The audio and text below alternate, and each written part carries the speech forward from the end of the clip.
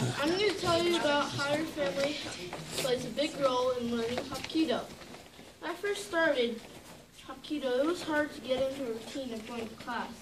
That's where my family played a big role. So when you have a question on your math homework, don't you ask your parents? Well, that's not the only way your family helps you. They motivate you in different ways to gain knowledge, gain strength, and achieve your goals. One of them are you signing you up for classes or activities. HapKiDo. Speaking of strengths, focus, respect, self-control, self-discipline, and to achieve many more, my family has motivated me to join HapKiDo.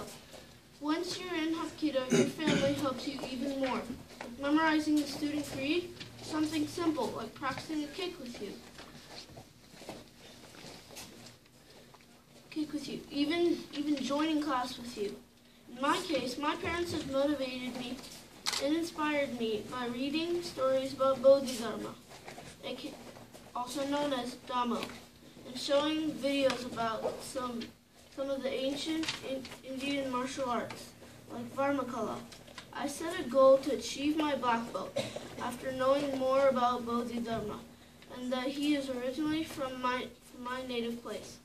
Apart from my family at home, here we have a big HapKiDo family, where instructors and classmates encourage you and teach you new things in every class.